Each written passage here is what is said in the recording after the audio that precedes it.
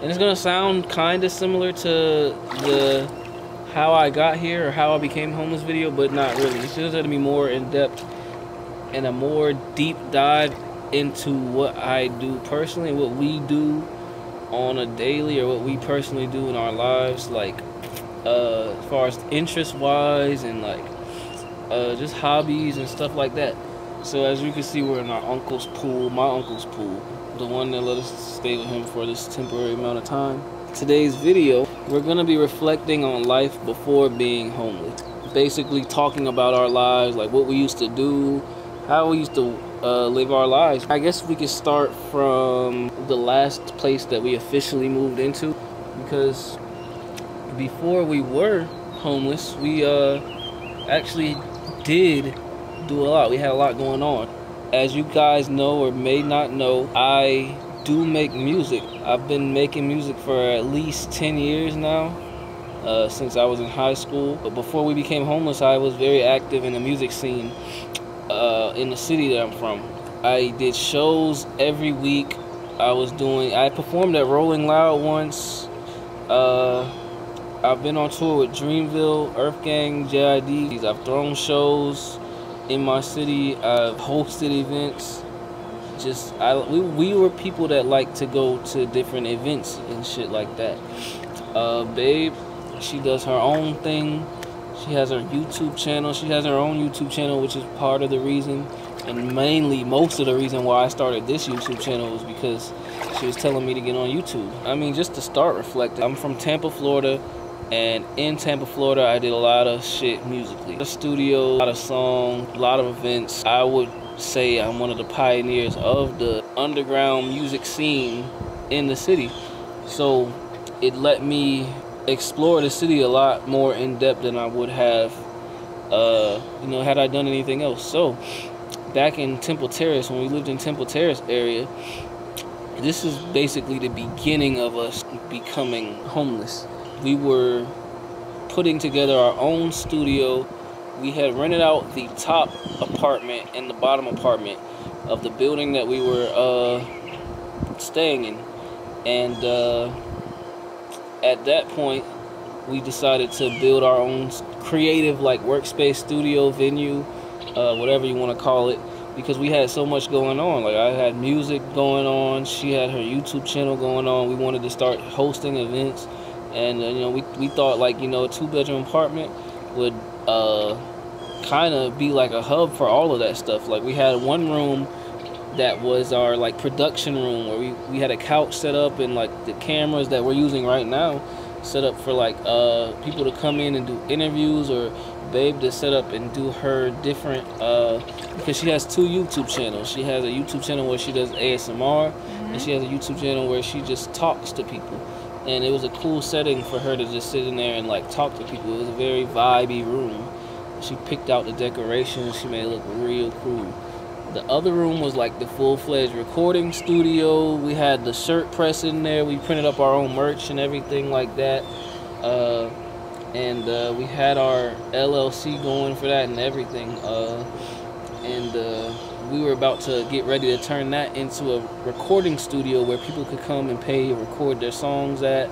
And then the living room area was going to be like the venue area, where we were going to build a stage, and we were going to have, like, curtains separating that. But it would be like a live, like an online live performance venue where artists will come through and do, like, one song, and we'll stream it live on our YouTube channel or on our... And we were also going to have, like, private view seats. You have to pay. You can pay... have a limited amount of seats in-house. Yeah, so like some SNL type shit. Like, how they have Saturday Night Live in front of a live studio audience. Because it was a 1-bedroom apartment living room, there would be a select amount of seats. 2-bedroom apartment living room. There's going to be a select amount of seats in there and, like, stuff like that. We even, like, took off the door for the kitchen closet, and there was, like, it made it like a little space where we're going to put, like, tables and chairs and stuff like that, because there was enough room that pushed back enough so where you could put a table inside the closet and have people, like, sitting in there for, like, refreshments and stuff. So that was going to be a cool area because it was an apartment. It had a kitchen, and we were going to have, like, drinks and, like, different things like that. So you know, all this stuff happened when I was younger. I mean, just younger, learning. We were both young and like learning, going through a lot, and you know, I just being around bad influences and just being very naive and young, you know, kind of threw off the momentum of what we had going on. And it was, I mean, it just basically went downhill from there, because when you throw off the momentum of what you have going on in your household, it's like letting people in and letting your castle fall.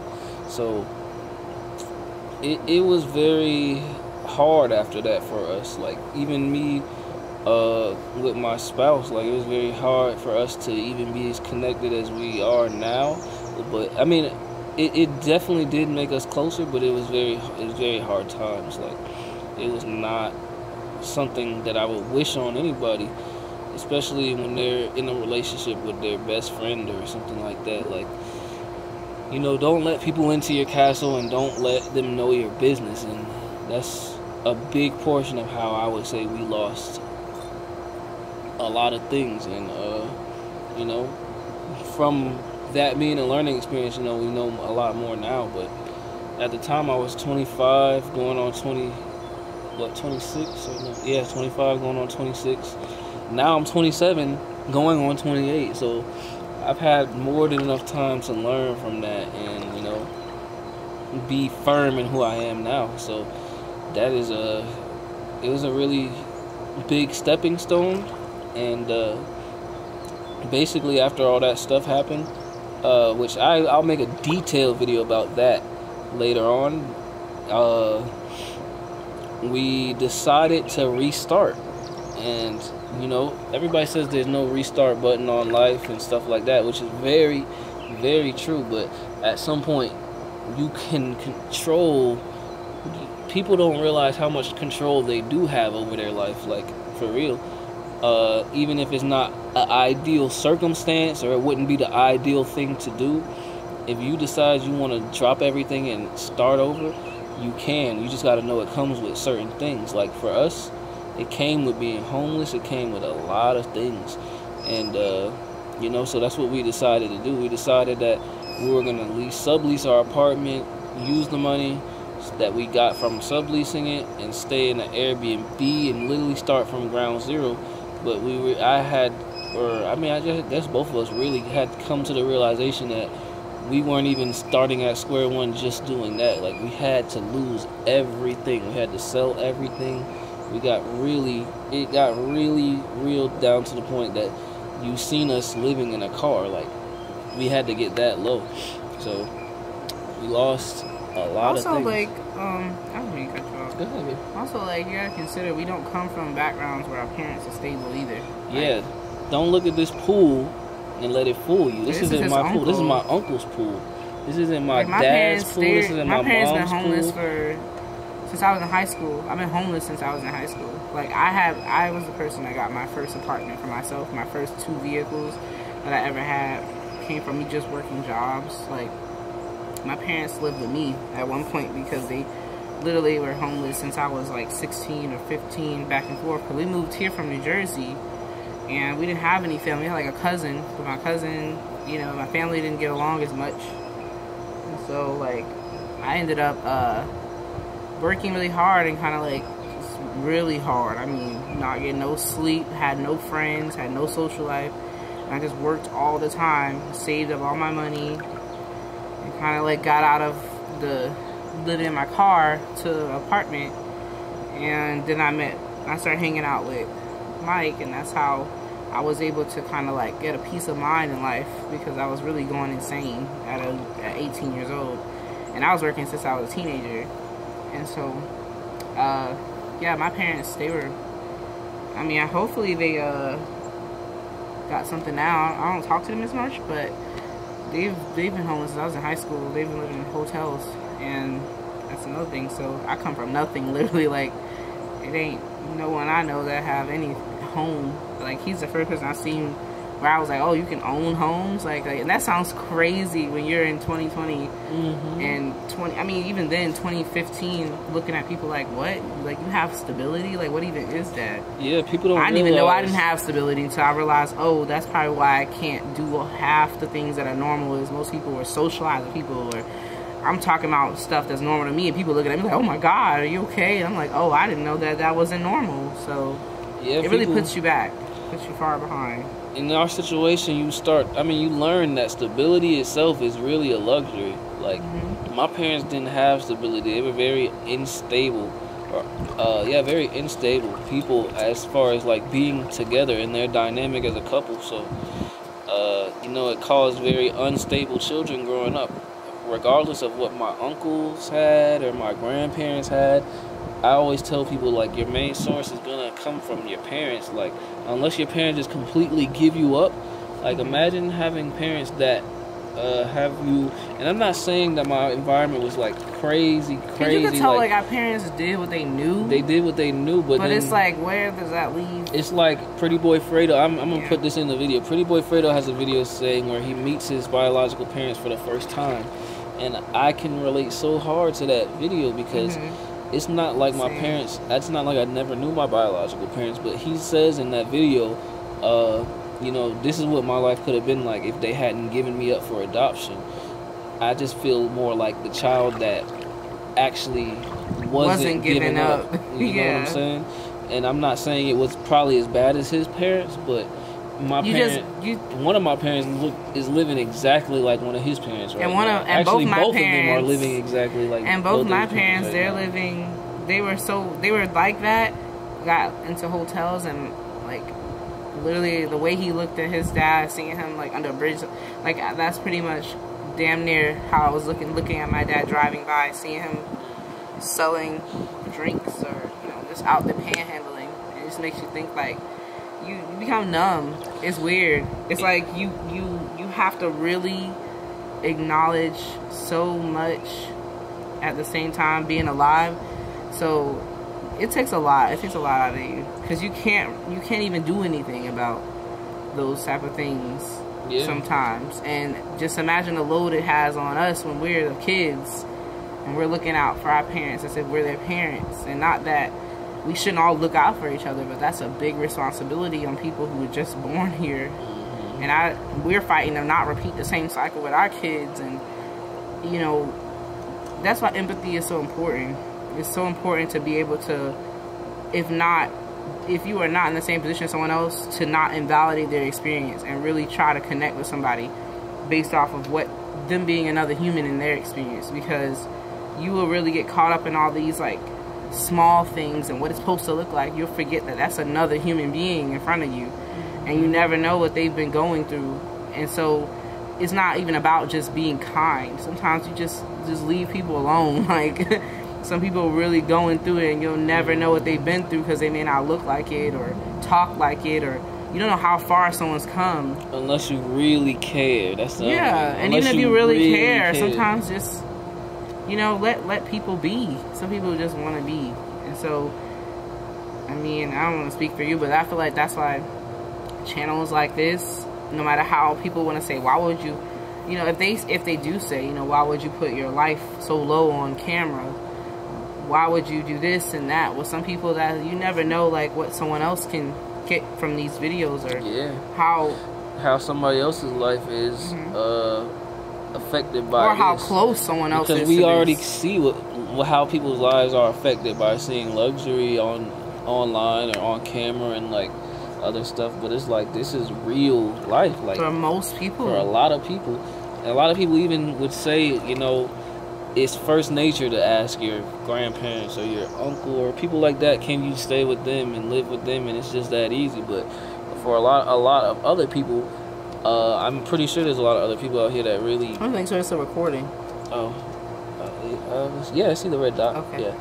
For a lot of other people, it may be hard for them, or they may not know that they can do that. Like, that's a real thing. Like, especially for me, like, it wasn't like this is a first nature thing just to go ask somebody, can I live with them? Especially after you're like 27 and you're like supposed to be grown, and like your parents like kind of you know, your parents aren't stable, so it's like you don't have a stable relationship with anybody. If you don't have a stable relationship with your parents, it's hard to have a stable relationship with anybody you meet, because that's what your example of stability is. Unless your parents have completely given that responsibility up to somebody and let you know as a child, it's gonna be hard for you. So that's why, I mean, at least for me, I know it was hard for me to realize if I have a stable relationship with somebody, and that was like friends, family, all this other shit. And that's things I had to learn and like grow with. Like, you guys seen firsthand me record a video of me calling my uncle where I was terrified to call him.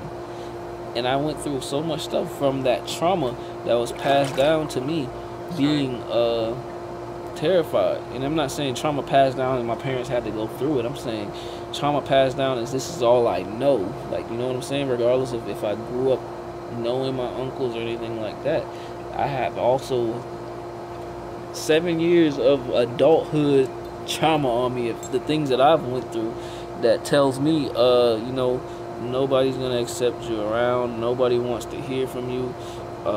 People have made you out to be this to your family, and that not to your even family. that, but one of the things I feel like people don't talk about is like victimizing you. Yeah. Like, You're it's scared. a whole nother journey Yeah. and struggle when people start victimizing your story instead of just embracing you, embracing you as a person. Like, yeah. this is a real experience. Like, that's why black people have such a hard time here, because some people, if they're not victimizing us, they're criminalizing us.